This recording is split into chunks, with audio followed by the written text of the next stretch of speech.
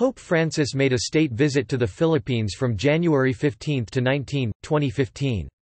He was the third pontiff to visit the Philippines, after Paul VI and John Paul II, and the first in the 21st century and third millennium, with the last visit by John Paul II in 1995. Besides Manila, Francis visited Tacloban and Palo, Leyte, to encourage the victims of Typhoon Haiyan, Yolanda. John Paul II had also gone beyond Manila to Cebu, Davao, Bacolod, Iloilo, Legazpi, Bataan, and Baguio, from February 17 to 22, 1981. The Filipinos nicknamed Francis Lolo Kiko, Grandpa Francis, as a term of endearment, which he commended. Around 6 to 7 million attended Francis' final Mass at Luneta, surpassing the crowd at World Youth Day 1995 in the same venue. The theme of Francis's 2015 visit was, "Mercy and Compassion", Filipino, Habag at Malasikat. Background.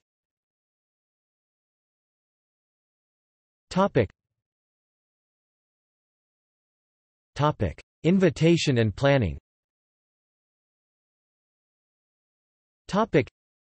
Efforts to get Pope Francis to visit the Philippines began at his enthronement, when Cardinal Luis Tagle personally requested the visit. In a pastoral letter dated 7 July 2014, the Catholic Bishops' Conference of the Philippines announced the theme of the papal visit, "A Nation of Mercy and Compassion." The theme was later shortened to, "Mercy and Compassion." Security.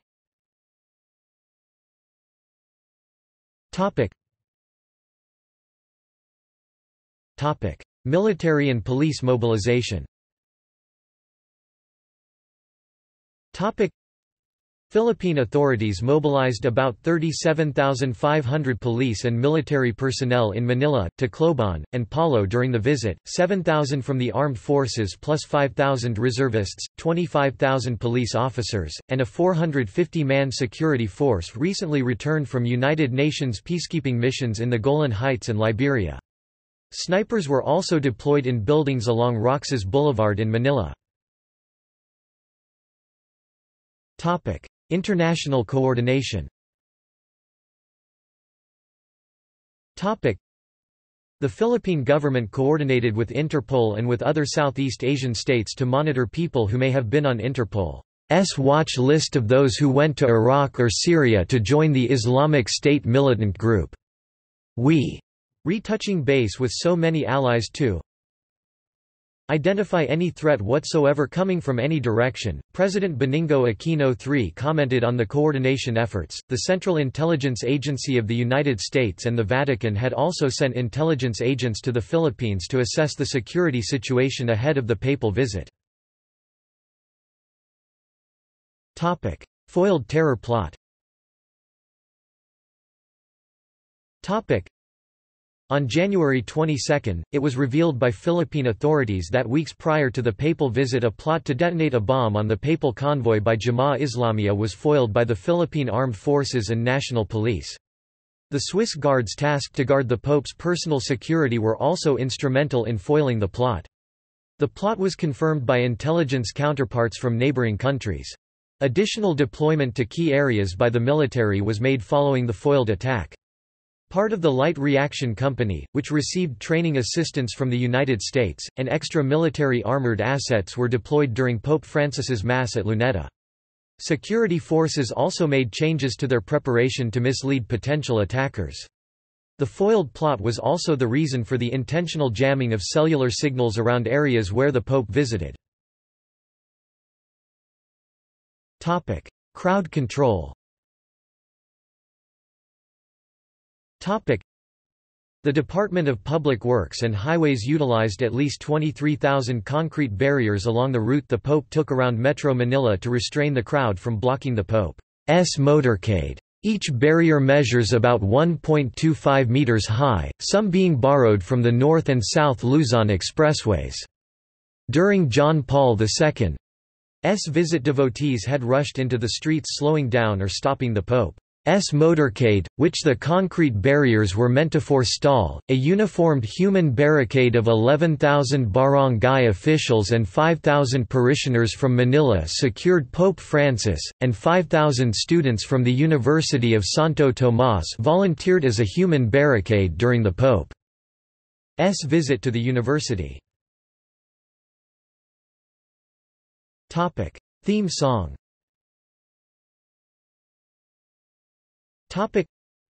Filipina singer Jamie Rivera sang, "We Are All God's Children," the official theme song for the papal visit. The song's theme is about humility and solidarity with the poor and mercy to the weak.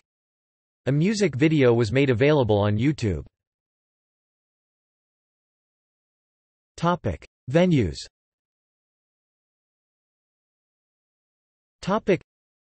Metro Manila. Venues within Metro Manila. Venues in Leyte.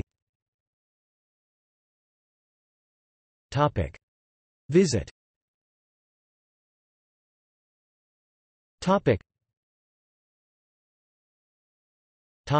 Day 1, January 15, Thursday.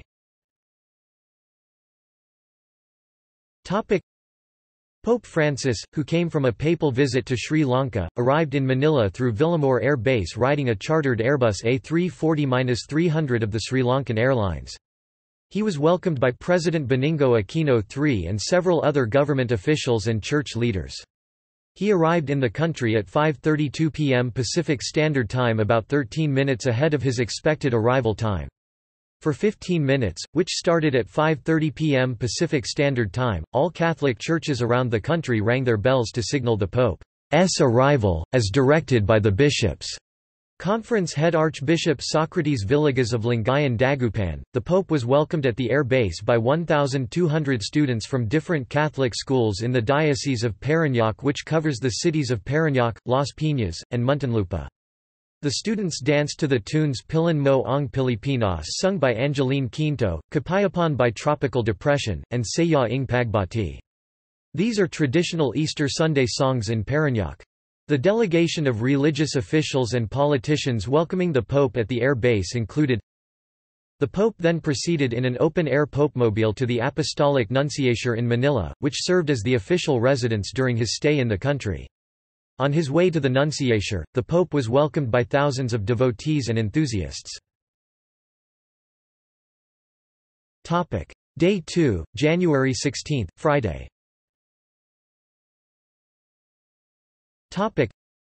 The Pope rode a close and more formal Volkswagen Touran to the Malacañang Palace, rolling down the window to wave to people waiting to have a glimpse of him. He went to Malacañang as the head of state of the Vatican and had a courtesy call with President Benigno Aquino III, also meeting diplomats and officials at Rizal Memorial Hall. The president made a speech before those in attendance at Malacañang, in which he spoke of the role of the local church in the recent history of the country. He acknowledged its major role in opposing President Ferdinand Marcos and criticized undemocratic policies that led to Marcos' downfall through the People Power Revolution. However, Aquino criticized the local church for its alleged inaction against abuses by previous administrations and for lobbying against the reproductive health law even before its passage as a law. Aquino criticized the local church for allegedly being too critical of him with some members of the local clergy telling him to do something about balding hair. The president later changed his tone and praised the Pope.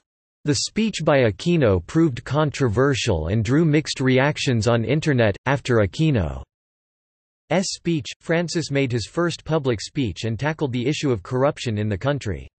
He urged political leaders to be outstanding for honesty, integrity, and commitment to the common good.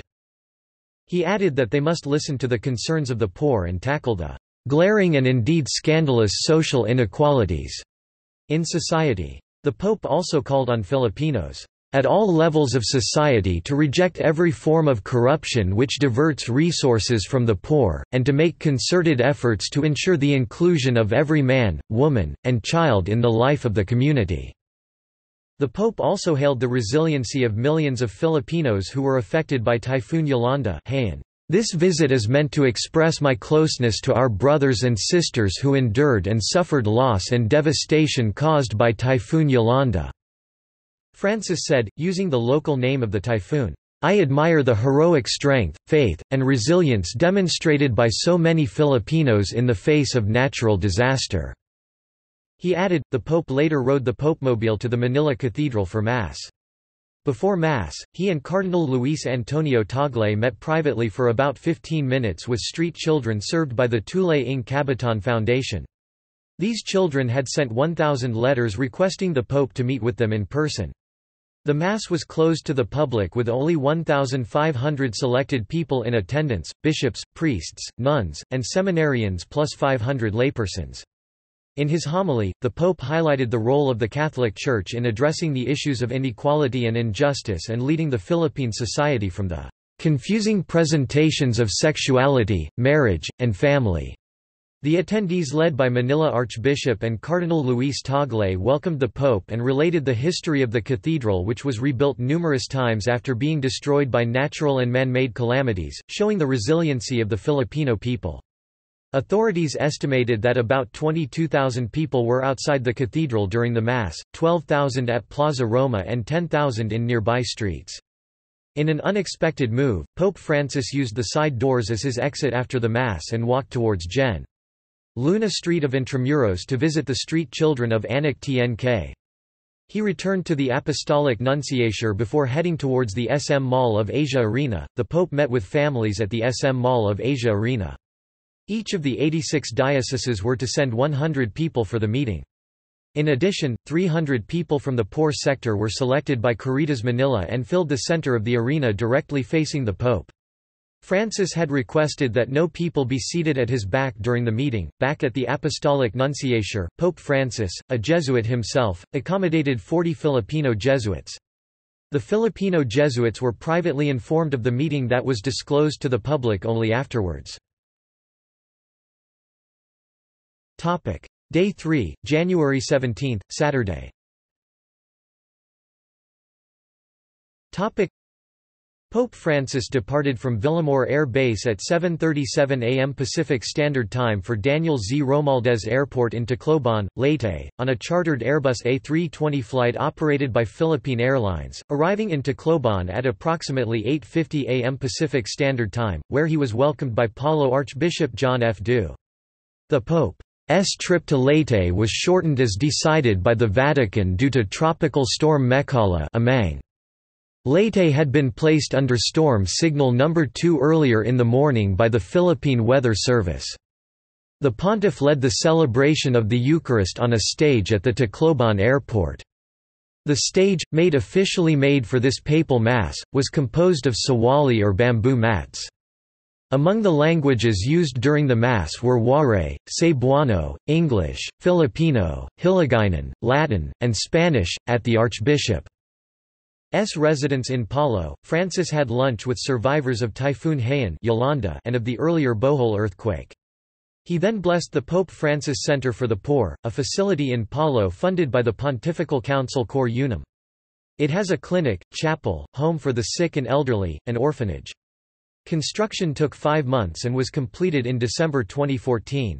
The Pope had a brief meeting with seminarians, priests, religious community members, and families of survivors of Typhoon Haiyan at the Palo Cathedral and blessed a mass grave of those who had died during the typhoon.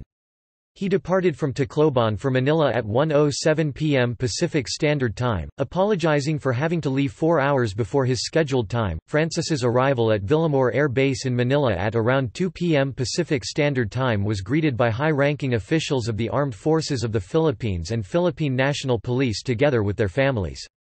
Children and the sick lined the apron and were blessed by the Pope. Day 4, January 18, Sunday.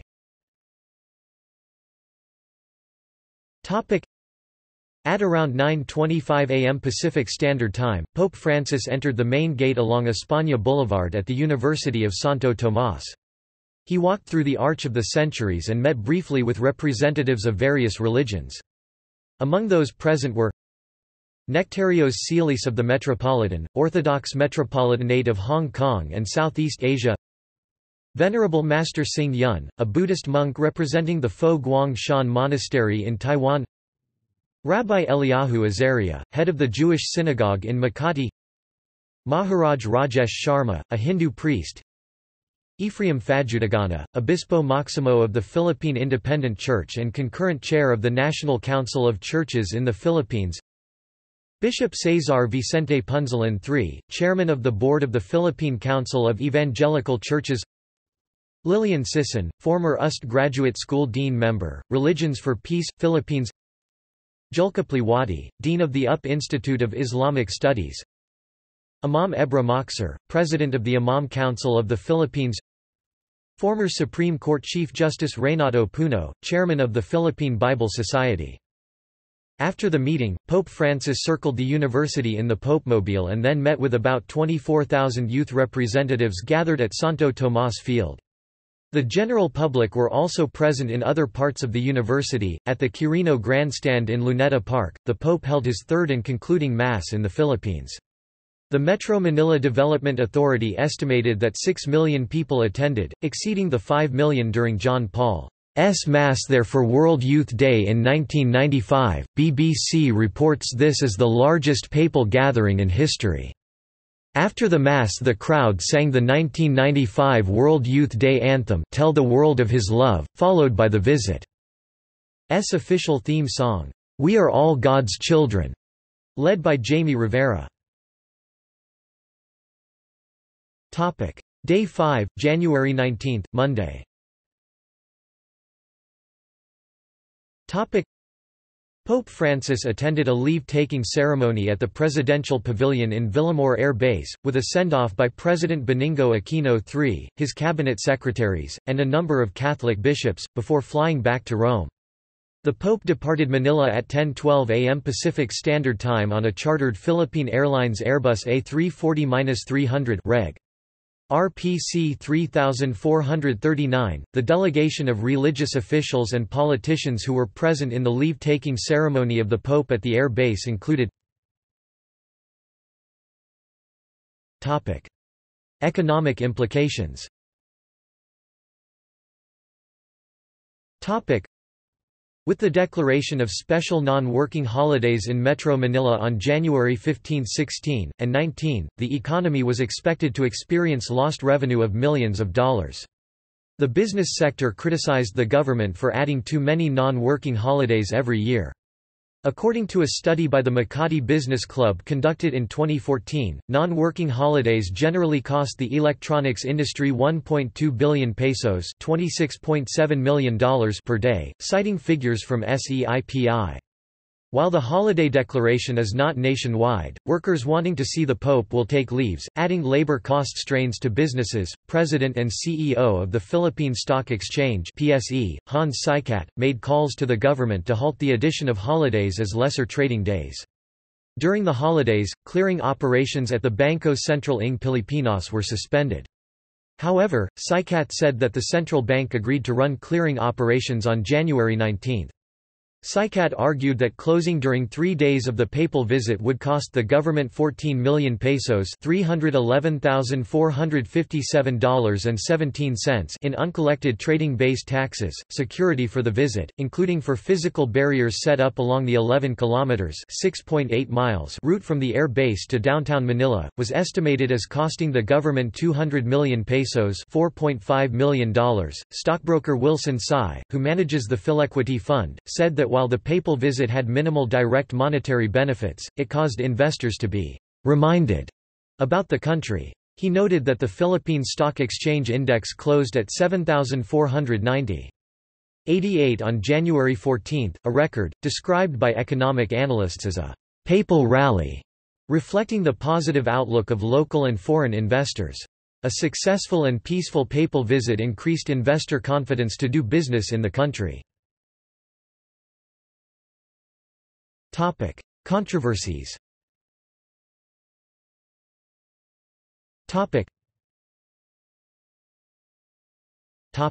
Alleged abuse of street children.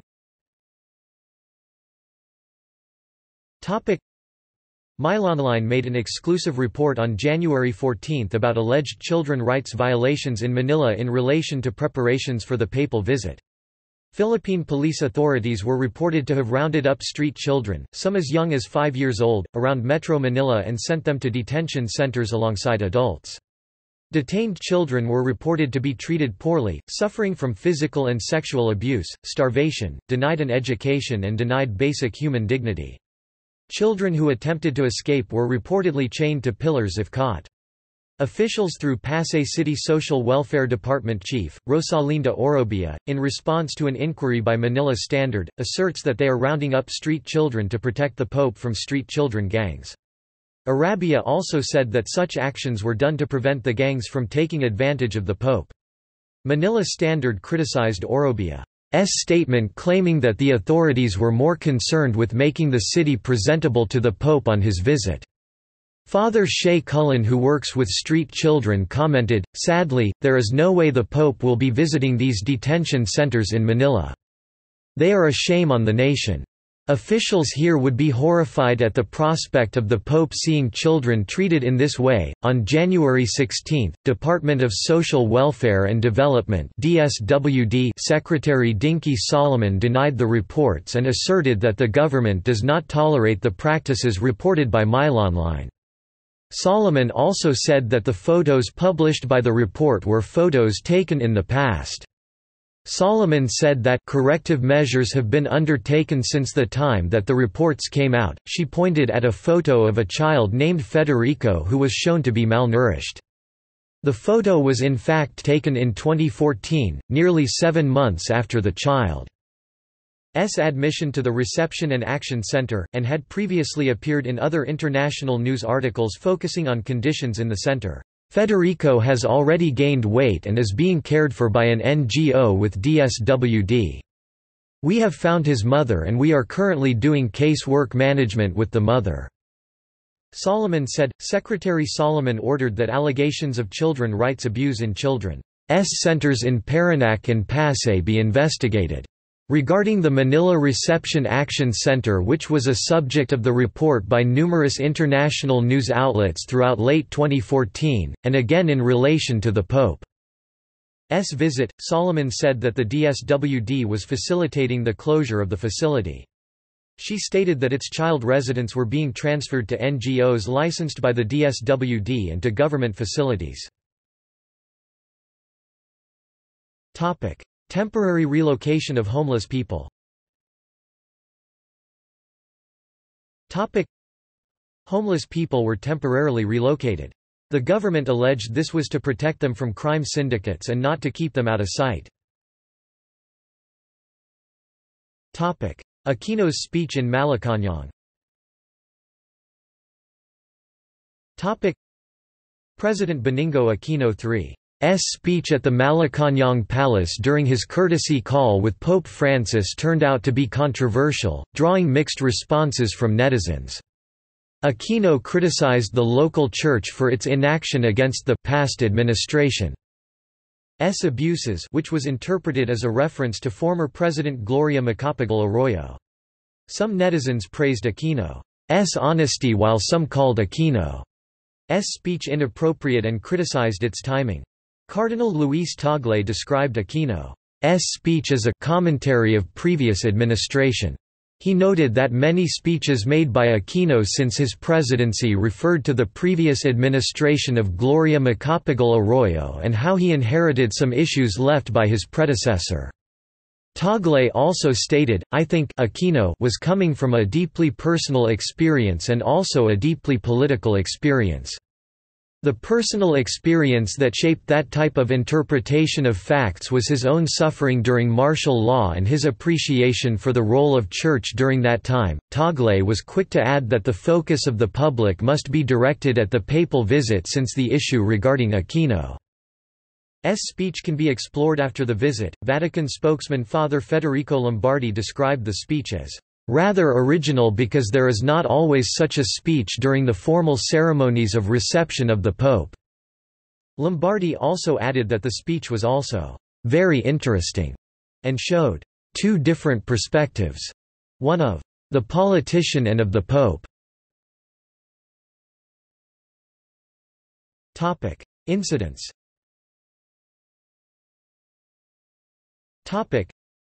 A few hours after the Mass officiated by the Pope in Tacloban, a 27-year-old volunteer named Crystal May Pedazas working for Catholic Relief Services died at the Daniel Z. Romualdez Airport after scaffoldings near the altar fell on her.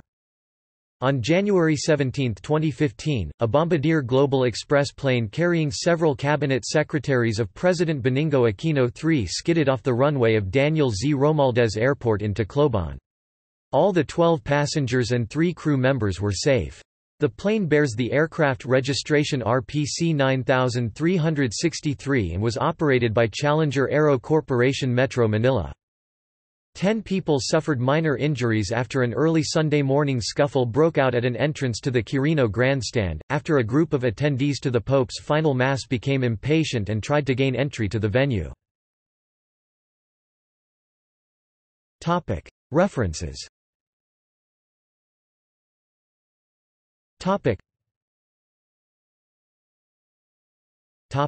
External links.